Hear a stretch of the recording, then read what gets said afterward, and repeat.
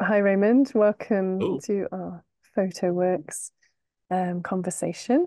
Really lovely to see you again and excellent to reconnect. We first met at Houston Photo Fest, didn't we, 2 years ago, and have been super fan of your work and been following your practice since then, and had the chance to reconnect at Houston again this year with the launch yes. of your book and the exhibition as well.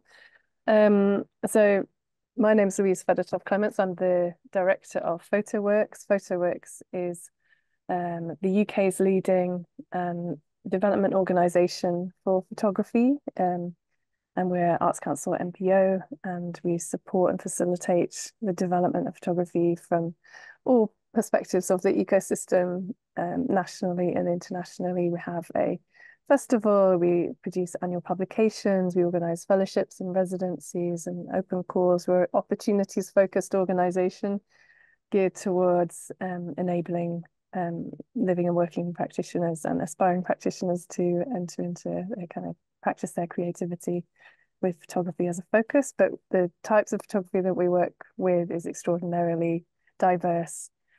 And we produce exhibitions and all sorts of programs. So check out our website, photoworks.org.uk, to find the opportunities. So Raymond is participating with us at the moment as part of a digital residency, which is a program where we select really inspiring artists to work with us to share about their practice from a multidisciplinary perspective, from sharing how you survive and how you work as an artist, through to the books that you find inspiring, through to talking about specific projects that you're working on. So it's kind of a 360 perspective on your work life and practice as a creative. So we're really proud to have you with us as part of that program.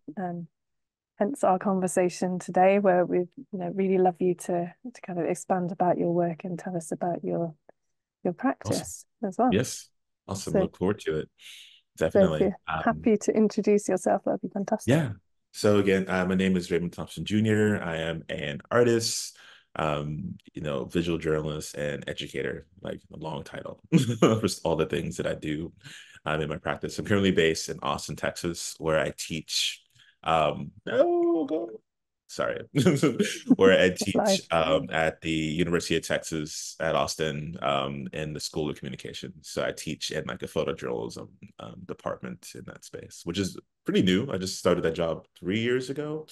Before then, I was doing my MFA and also working as like a content producer for West Virginia University, like doing video work and photo work for them. Yeah. So a pretty diverse kind of background of Yeah, obviously no, my teaching and background is learning. all over the place. My background, I started, started as a photojournalist I was a photojournalist probably for 7 years, and I still am kind of doing that work, or I am in that work. I don't produce it as much, but I am like in that space. I teach in that space. Um, but then from there, I went into marketing communications, so that sort of went into the sort of advertising PR world for a bit, and then I stumbled into art. Where That's so my practice is a little bit of all of those things. yeah, you can see the roots in from that variety of perspectives, isn't it? As well as the research and the storytelling and working with narrative Yeah. and text combined as well, isn't it? So what we asked you to do today is I suppose highlight a couple of projects, or kind of give us an introduction visually also to your practice. So I understand you've prepared a small set of Yes. slides, and Yes. you've Thank you. kindly zoomed in from your hotel room. Hope you don't mind Yes, us sharing Pittsburgh. that. I'm on a book tour at the moment, so I'm traveling and on the road. Let's go to start. All right. Great. Yeah, so like I have kind of like this PowerPoint, you know, shows a sort of trajectory of the stuff I've done. Starting with probably the biggest photojournalism project that I did called Justice Undone, which was essentially I was trying to show the ways in which mass incarceration were impacting communities and families, because so much of the imagery around prison and incarceration is focused on people behind bars, like after things have happened already. I wanted to sort of look at the impact of what happens when so many people from certain communities are losing people to prisons, what's left over. So this is a set of pictures, like a couple pictures from that project that I did probably about 2010 to 2012. I was working on this project. Actually, I was just doing my MA in journalism while I was doing this is my thesis work for that. So this is a picture of like Beverly Brown, who she was sort of like the matriarch of a family who I was following. She represented like three generations of incarceration because she watched her brothers be incarcerated, then her grandchildren, then her children, and then finally was alive long enough to see her grandchildren incarcerated. This is just a picture from a juvenile justice facility in New Orleans. Um, and I have one more from a picture in Appalachia, a double exposure that I made while doing this like 7 hour prison bus trip for families who wanted to go visit loved ones, and I was able to accompany them and document the trip to from Richmond, Virginia, 7 hours all the way to Appalachia to where the prisons where their family members were held. I'll Should I keep going? Yeah, okay, yeah. Okay. Also, and then next from the big, so that project sort of pivoted me into working. Well, long story short, 2016, we get a president of the United States, and I became very disillusioned with what I thought photojournalism could do. So I began looking for other ways to work. And one of the first things I tried to do was I've gotten really fascinated with this idea about the Black experience of the United States, the environment, nature. And I wanted to try to understand it in some way. And the first attempt was to sort of think about like, well, how do people experience nature?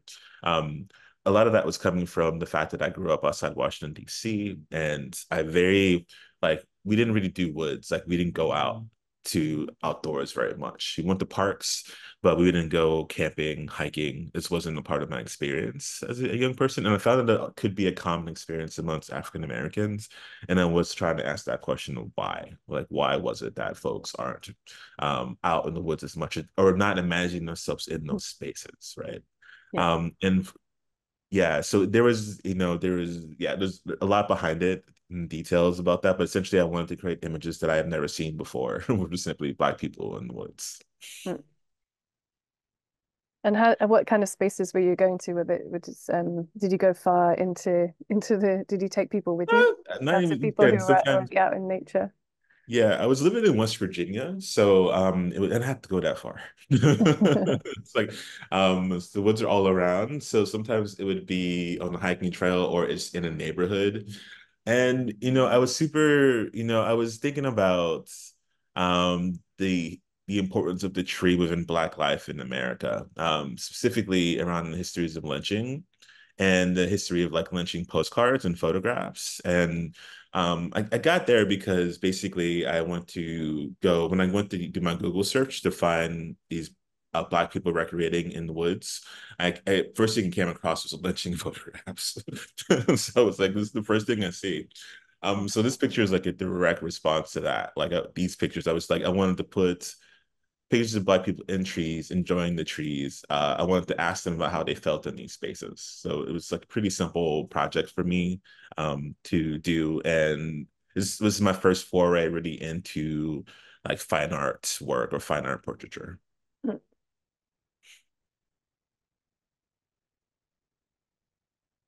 And I suppose around kind of the narratives of um, addressing exclusion or kind of addressing or redressing, changing narratives of Black bodies in nature, you Yeah, find it was, I how it's mean, received by others as well.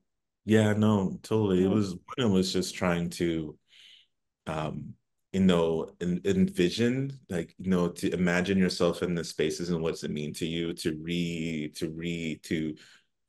sort of reclaim a bit of it, but also to get to the point that like not a group of people aren't a monolith, right? They are not Sure. all the same. They don't all share the same experience or feelings about a space.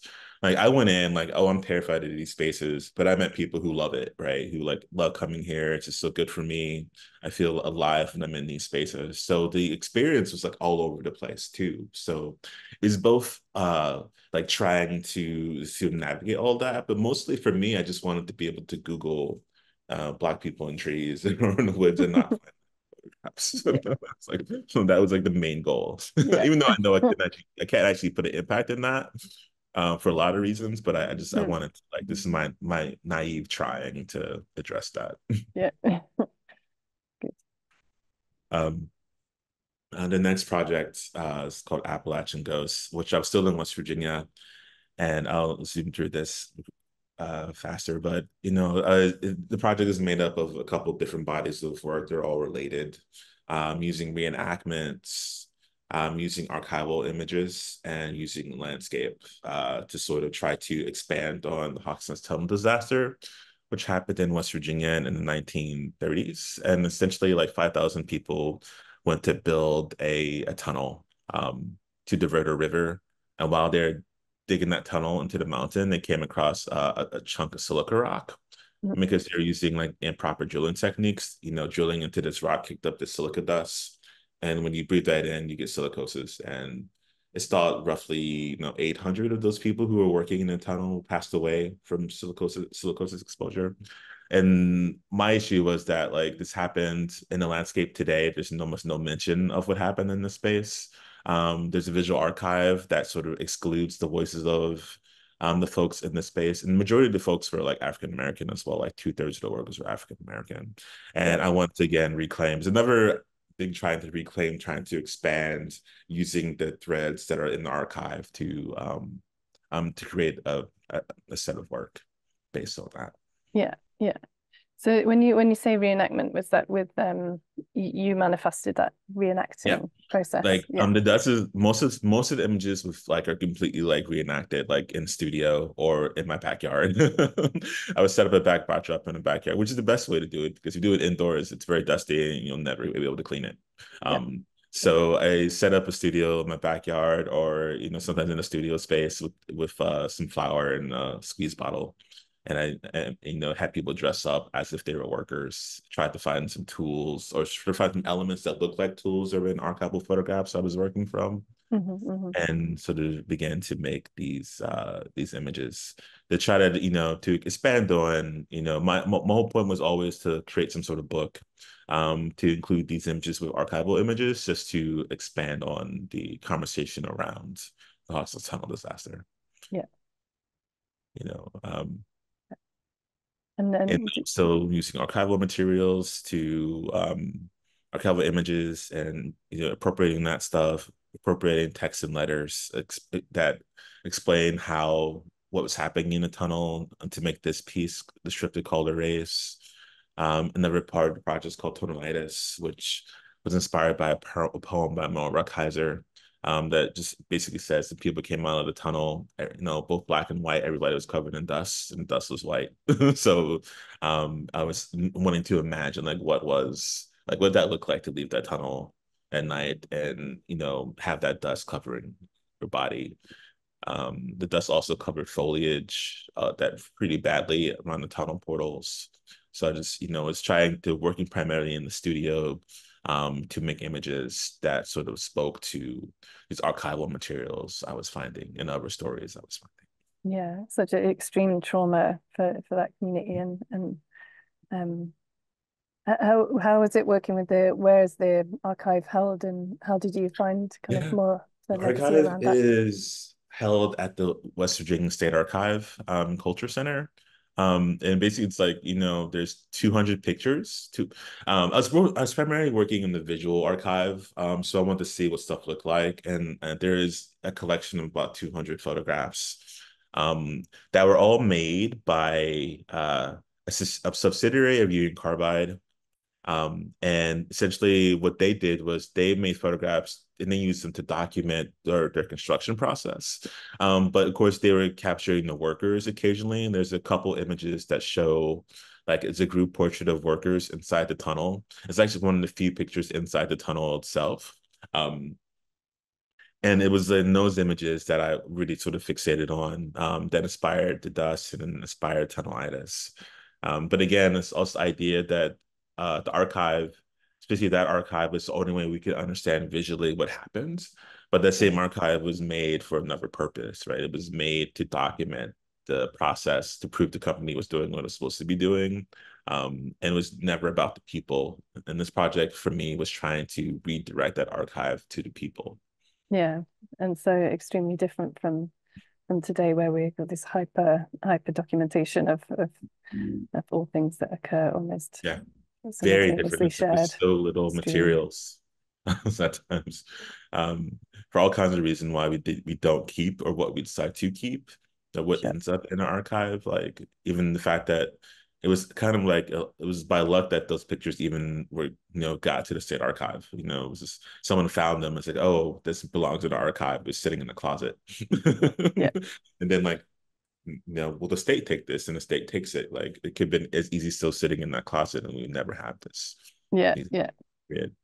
Um, yeah, so the last part of the project is 12 Men, which is appropriating small bits of those pictures that I found and blowing them up very large to like 72 by 48. Very influenced by Carrie Mae Weems's work. From here, I always butcher this is a long title. From here, I saw and I cried. And don't quote me on that, but um, how she worked with those images, the reappropriating of archival images meant to do something else, to do another purpose, to make it about the people and not the archive that they were trapped in. Yeah. Um, And it absolutely serves that with the physicality of the kind of more mm-hmm, sculptural images, isn't it? yeah, What's the yeah. scale of So these? Are they life they're like size almost pretty so I'm much? gonna keep talking inches because but they're You got it. they're I think they're roughly 3 meters by like a meter, probably, Right. Hmm. roughly. So they're pretty big. They're like human size. Yeah. It's a big Some, unit. so they're kind of intimidating in a way. It's like when I first made them, I first printed it out on like a piece of paper, before I had them mounted to poster board. Like I was hanging in my studio in grad school and like hanging it in a place and like watch people like walk by it and it's behind them and they would see it at the corner of their eye and they would like they started to wig out slightly. And I was like, whoa, people are like really they're like getting completely frightened by this figure. And I was like, there's something to that. So it's like, I needed to like, keep doing that. So even though these figures are very like, really small digital file, very pixelated, very noisy. But they're still like, depending on the distance of where you stand from them, there's a lot of like your brain, if you stand very close, there's nothing to see but noise. And as you move further away, like you can begin to pick out details and facial expressions and posture, Yeah, but there's which something ingrained in our primitive periphery vision, isn't there, around the shape of Mhm. maybe the movement or the shape of a human figure as well. So it's yeah, super Yeah, convincing and compelling, isn't it? yeah, And also gives another dimension for people seeing the work to engage on an emotional, more emotional, physical level. yeah. Um,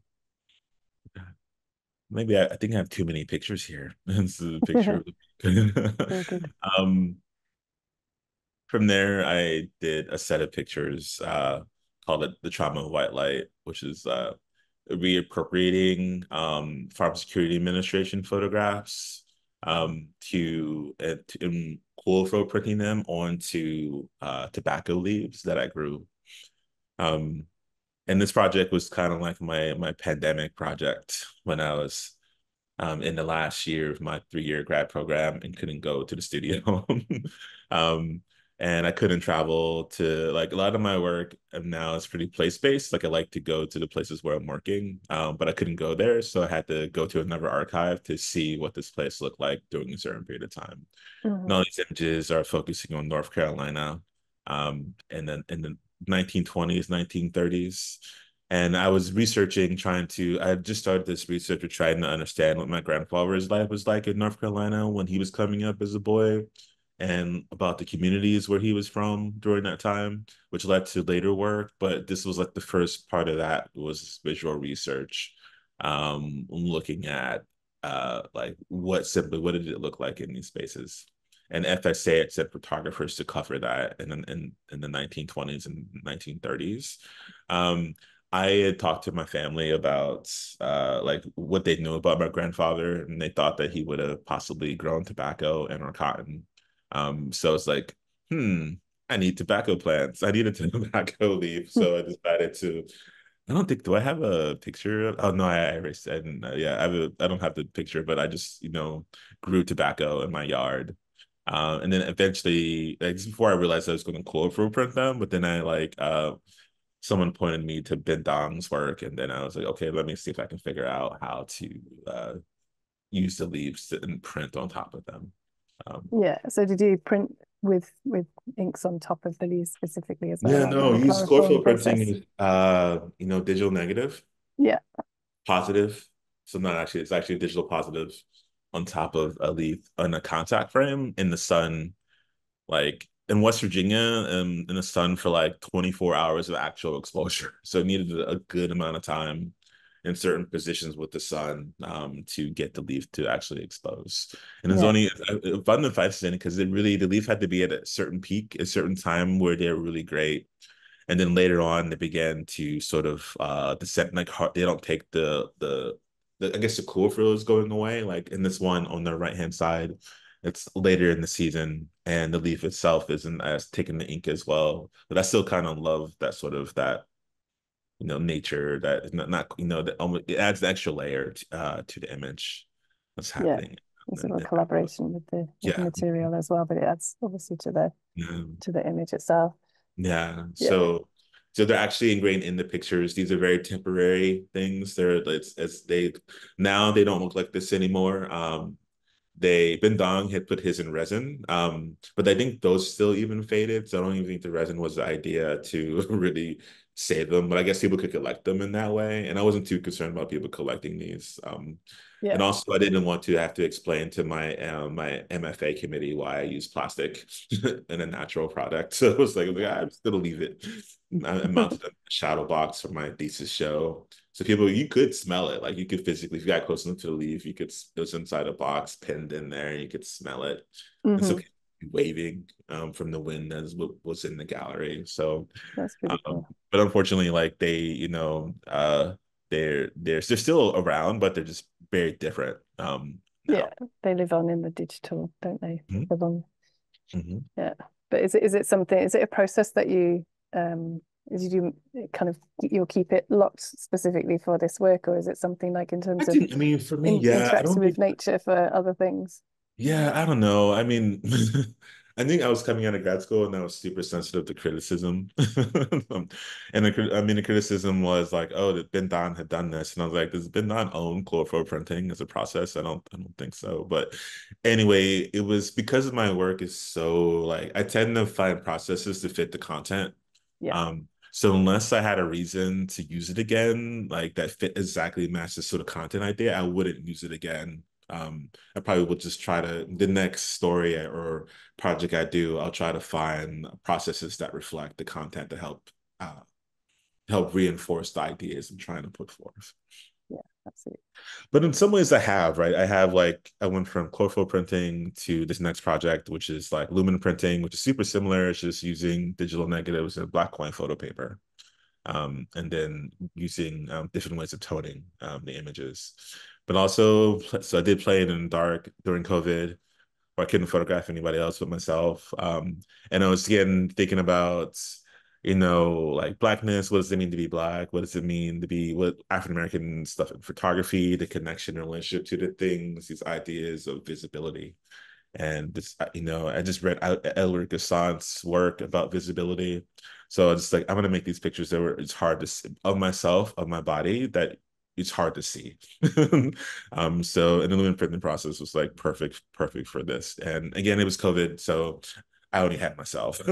So What you was your know, COVID experience? Were you with people or were so did you you? I with mean, I family? think this project was probably really important cathartic for me because it's like I've never like essentially these are like new self studies of my own body, which was like I was a photojournalist.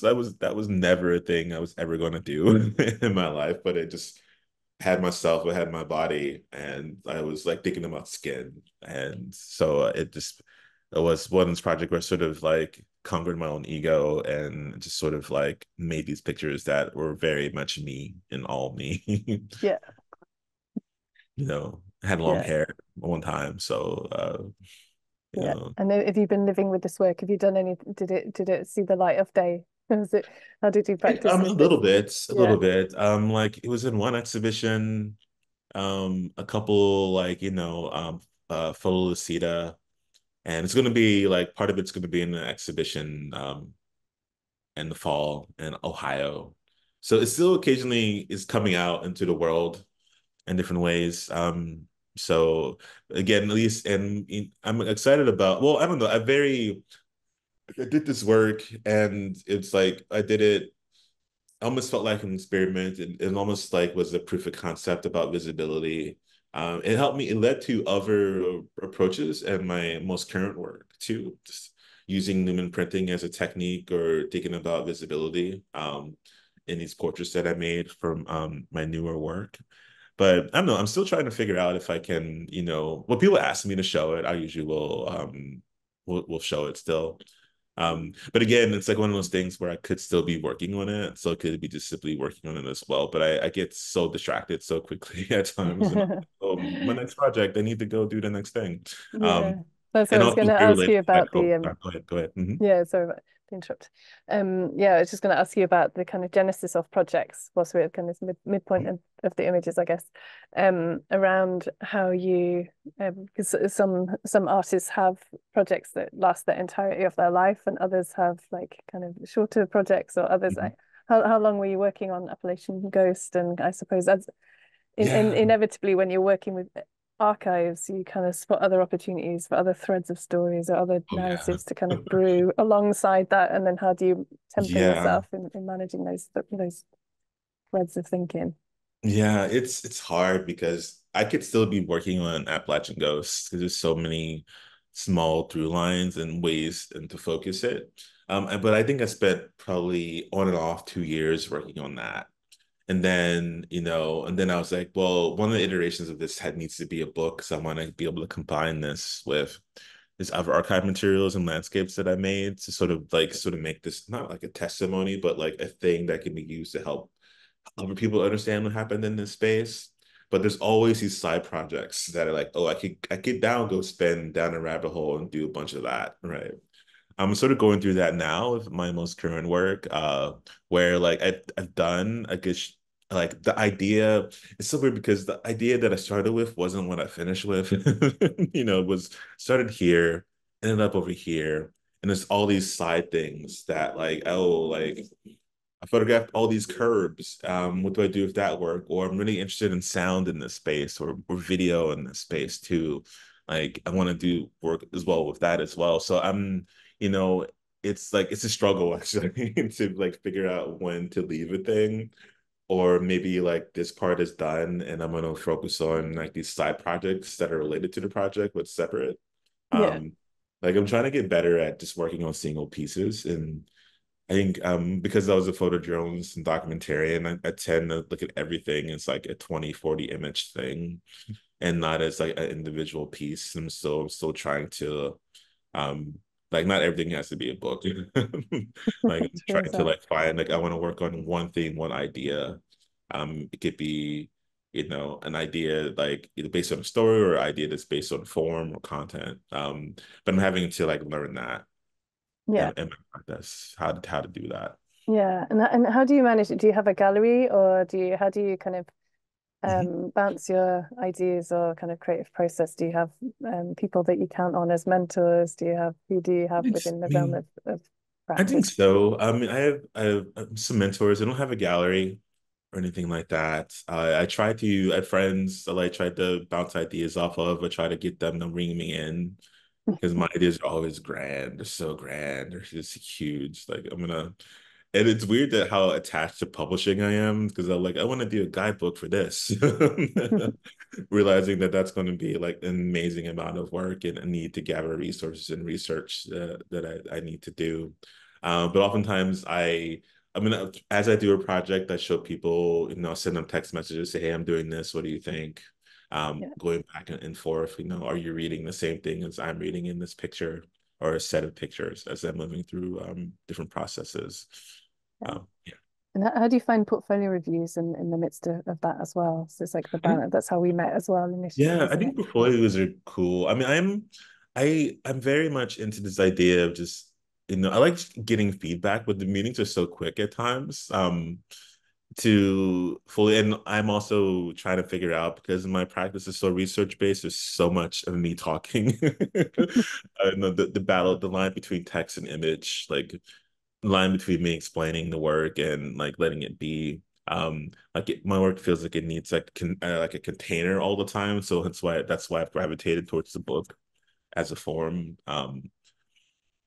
But I think the reviews themselves have been really, really important to sort of um, get the work out there and to have relationships with people and meet people within the industry, especially like I'm fairly new to the more fine art side of the photo industry. I spent, I mean, like I'm like 3 years in at this point, or 3.5 years in. Hmm. Actually, no more than that. That's a lie. I started in grad school, so I'm more like 5-ish years in That's crazy. to the whole process. But half of it was COVID, so I don't know if that counts. Maybe I'm 3 years. um 3 years in, and before that I was in photojournalism, which is a completely different ecosystem and a completely different way in which work and relationships are transmitted. So portfolio reviews have been really helpful to help introduce me and help me understand this other side of the industry. Yeah. Yeah. And now quickly, the last project is it's hard to start, but it's the time travel, which is going back to the tobacco leaves. Finally, I was able to go to North Carolina. And I was able to go to the place in which I had done all this research about and was wondering, like, my family is from this location. And I became really interested in like my family story, but that's kind of a very short story in a sense of what documents are left for me to use to look at the landscape. So I began to expand beyond my family to like other histories. And I became very fascinated with the history of the Maroon and this idea of Maroons being people who would have escaped slavery, but instead of always fleeing north, they would stayed in the landscape where they escaped because of family connections. And from there, I, use, and you can find maroonage within historical documents in certain ways. And the biggest way for me was the runaway slave ad. And I began to use those ads, ads from the locations where I was working to point me to where I went in the landscape. But and then ultimately I created a framework for the project around the idea of the portal, because of African American religion, African American folklore. There's these things they talk about, ways of escape, whether through flight or whether through magic, ways of navigating the landscape. And essentially, the project was me trying to, figure out how to look at a landscape as if I was a maroon in cases, or looking for the signs that they may have left behind.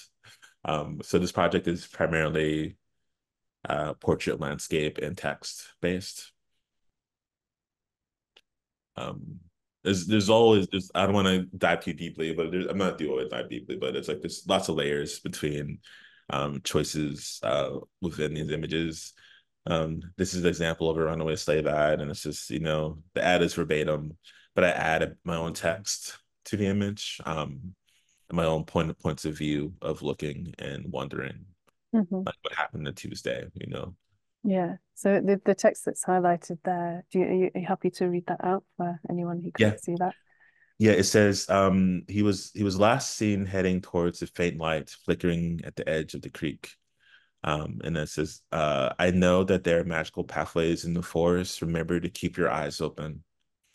Um, this is sort of my intervention of the slave ad too, because the slave ads are ridiculous. They're like, this is in the archive itself. Like, this is the only time that Tuesday gets mentioned, was in this runaway slave ad that was put out by his enslaver.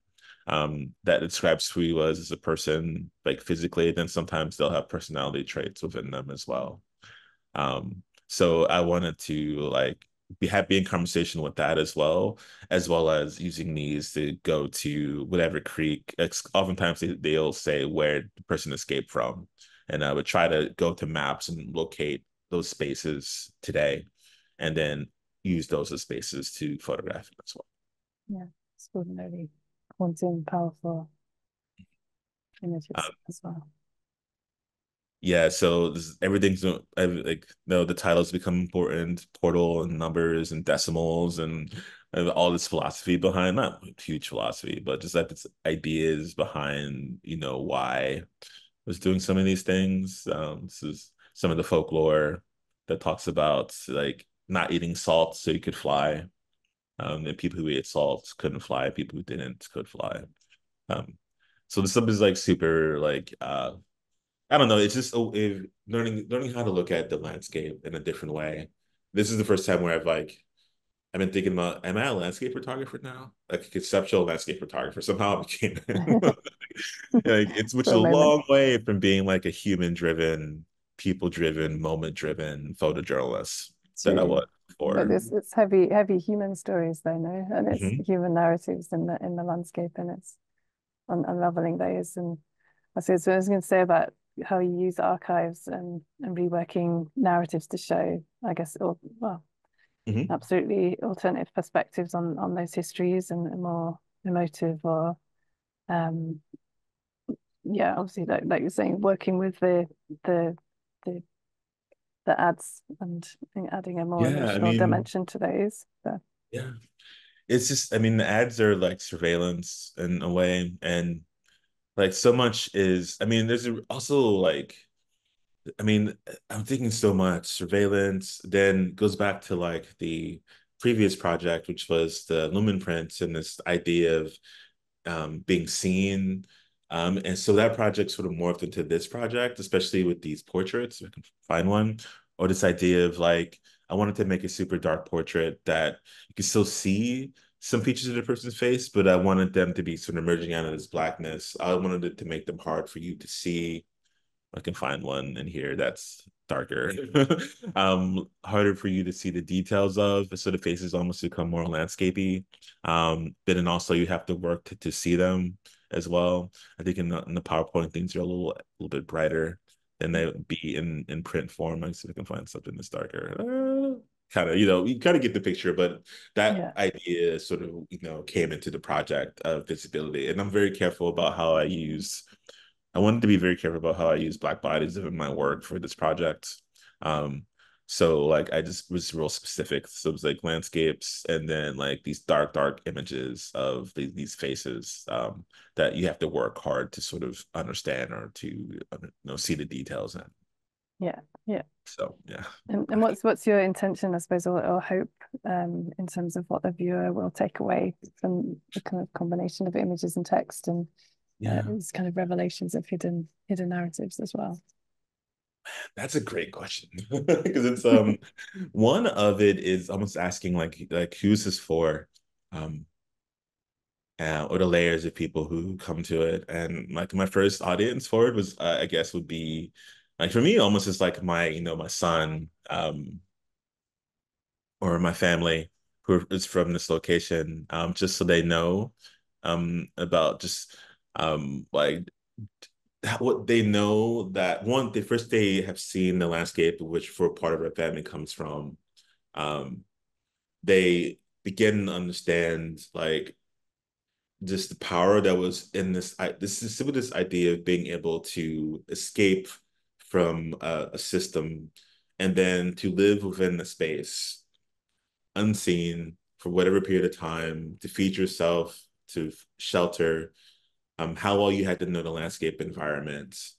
So you had to know your plants, you had to know where your food, you had to fish, you had to know how to swim, you had to do all these things. You had to be of in nature, which was always goes back to like my the tree work earlier because it was like like this experience of landscape which seems so divorced from my family, but my family is from that, right? My family were farmers. They did these things. We had a deep connection to nature, Mm, and at some point that connection was broken. So I yeah, think the purpose of the work is well, first level, that close family level is like we had a deep connection to nature, um we had a connection to this landscape and to this space. Other folks, I think other folks, I'm hoping that they begin to again also see this sort of like that there was this not just resiliency, because I hate that word at times, but resiliency, but also like a deep understanding of space that they could navigate it while you're looking for them, but you never found them. And it's just this idea of of mastery, maybe. Um, Out of in a place where we wouldn't think there was mastery within this idea of slavery or Hmm. Yeah, it's incredible alternative narratives, isn't yeah. it, just to share forward. And also, of course, it's like current political and social moments as well, isn't it? Kind of thing. Mm-hmm. Supporting people to learn more in depth and build empathies and have more detail of how to read the land and engage with it as well. Um, can you talk about, I suppose, the curation of this kind of work? Super challenging to combine the images, the archives, Yeah, the text is so yeah, text laden as well, isn't it? yeah. No, Yeah, it's like a again, I think when I first started this project, I was like, maybe it's like a weakness of mine. I was like, book. I was like, default. So, I always imagined it to be a book because I knew that text was going to be an important part. I knew I wanted to have captions, not necessarily with the pictures, but someplace in the book that sort of explain these locations and how they're connected to each other. I'm combining black and white and color, portrait and landscape and text, in this way of navigating through space, also with maps, right, too, that show you some of these liminal spaces of where the maroons who yeah, constantly could be. And so for me, it's always been, but it's sort of like this idea of like remix, which is I think also thinking about like this African American like hip hop culture, and this idea of overlapping appropriated sources and overlapping various disparate materials together, to create a new ways of reading and understanding like history and culture. yeah, Uh, which I think deeply in sort of African American experience, and also like part of like a quote unquote Black aesthetic, um, that was trying to tap with these disparate things of an overlapping nature of the work. yeah. And that really comes across as well. And but it's also super generous to be sharing so much detail, like you say, kind of the layers of the maps and really positioning Mhm. and grounding and the roots of the soil of the place. And Mhm. Um, the exhibition that I saw in Houston had, I was kind of quite intrigued in terms of like the positioning of the works and how Mhm. works lay opposite each other, even, where your sight lines are and Yeah. how you physically instill the text and other things. Is that, um, yeah, really incredible to encounter physically the exhibition as well out of the book. Yeah, So yeah. that's No, the exhibition is like the big adventure for me for the project is how do I think the Houston work was the first time, PhotoFest was the first time that the work had been exhibited at all. So I was like, okay, this is like an experiment of having these faces across from these big prints. And I was like, could these prints be bigger? Could these, I don't know, was getting more ideas about how to potentially go at it in the future with some of the work, and maybe even eventually bringing in sound as well for installation purposes. So I am returning back to North Carolina to record sound specifically, to begin and then to think about how to make those work together eventually. But yeah, um, yeah, it's still like that. If I was still working on this project, I am essentially trying to figure out how to install it, yeah, to continue to grow that. yeah. I hope you find an amazing space for that. Me too. I'm like, hopefully, I I'm sure don't you know. will. It's weird to be a maker of stuff because you always kind of feel like what's the word? You feel like not fraud is not the word, but you feel like what are you doing? What am I doing? Like, and I'm doing this for a long enough time where I should not feel that way anymore. But I No, feel like it's never that sort of like am I crazy feeling almost never goes away. Yeah, Um, it's a motivation at the end of the day, isn't it? I was just yeah. going to talk about, I suppose, kind of a sort of theme that we talk a lot about here at Photoworks around failure, I suppose, as Hmm. part of your artistic practice. Can you, I suppose, Hmm. failure is a commonality, and how do you practice your resilience in relation to, sustaining your motivation and moving forward in your work? Obviously, we all get setbacks and rejections and frustrations throughout time, isn't it? How do you manage relentless? The nice no letter that we all deal Yeah, and with, there's so isn't it? many of those. I Yeah, think we should place our walls with all the no's for yeah. various We should things. do an amnesty on that. But Yeah, yeah, I mean it's fascinating. Like within the work itself, it's I don't know. I make thousands of photographs, and like most of them aren't very good. And also, it's like when you're like trying something else, like, and for me, it was like, how do I, go from people-centered images to landscape photographs? Like, I don't know how to make a landscape photograph. So I'm having to like sort of make myself vulnerable.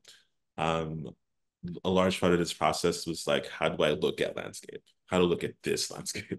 I don't know what I'm doing.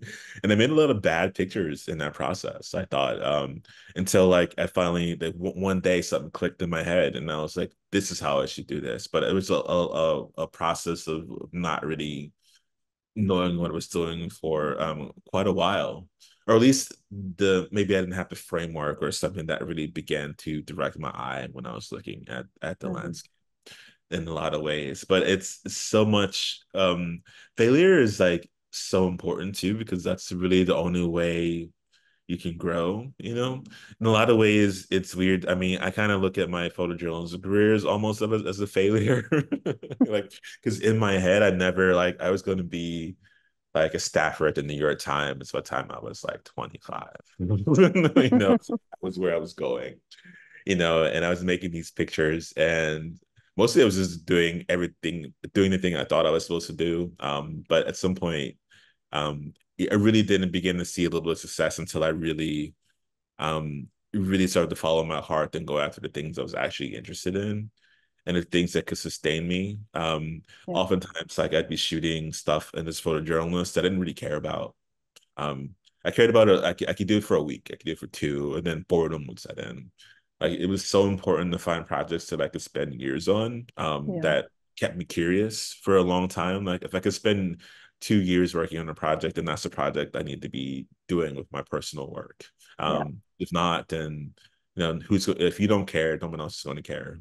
yeah. Correct. That's absolutely true, isn't it? And I guess kind of reflecting back on your very long 3 to 4 to 5 year Mhm. practice within this kind of creative focused part of your career.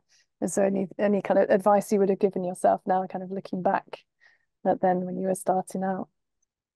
Right? It's hard because I've like part of me like you should have went to art school sooner, but then I would not be who I am today. Like, I thought if I would have came, I think I when I first started, I was more of an artist at heart, but like I was afraid of like not, um, no, not being. My parents were like, what job are you gonna have? Like, there's no job as an artist, but I could be a photojournalist. Like, the job at the paper, and I sort of did that because it was a safe way for me to be creative. Um, but I'm also I don't know. There's so many things in life that are trying to pull you away from it, and I don't. It's not like perseverance. And I think I would keep telling myself that like honestly, my advice to myself would be more of less advice and more of like almost like a comforting phrase of like you're not crazy, keep going. That's a that's a Like very good advice, though. No, yeah, it's very just good like consult and because support. No, Mhm. that's a brilliant supportive mantra. Yeah, because the Yeah, whole world is I feel like is trying to like you can't do this for so many reasons why you can't do it. You should be doing something else, or you need to get a job. And part of me, I almost wish I was a banker or I'd become a doctor, engineer, to be much more financially better off. But what to all do? those years into it at this point, like I don't think I was ever supposed to do anything else. And Yeah, I'm glad like I didn't get scared away. yeah. We're really pleased you did it. And happy that you keep on going, Yeah. keep that mantra alive. Um, just to bring us back into because as we should probably wrap up. Okay. But yeah, really super wonderful to to talk with you and hear more about your practice. Were there any more of the slides that you wanted to go through just before Oh we yeah, no, I finish? think Yeah, on the very last we were like to like this one, it's yeah, like where my body enters the picture for the first and only time in the project. perfect. Like my search for the portal. So I think that was it from Oh, that show. perfect timing. Yeah. And where are you heading after this meeting today? I am driving to Morgantown, West Virginia for a book review, book signing tonight and talk, doing that for the week, and then I'm preparing for a portfolio and stuff to take the RLs and preparing to go to France. Yeah, fantastic. I look So forward to seeing you there. yeah, And thank you so much. It's been really incredible to expand on your work together, and I look forward to seeing the rest of your residency with us and yes, to wherever your career takes you next. I'll be following your work with full curiosity and awesome. enthusiasm as you go Yeah, through. thank you so much. No, Thank you I'm so much. super excited. I'm super glad to have a chance to have a conversation. I look forward to seeing you in Arles. Brilliant. Thank you so Yeah, much. right.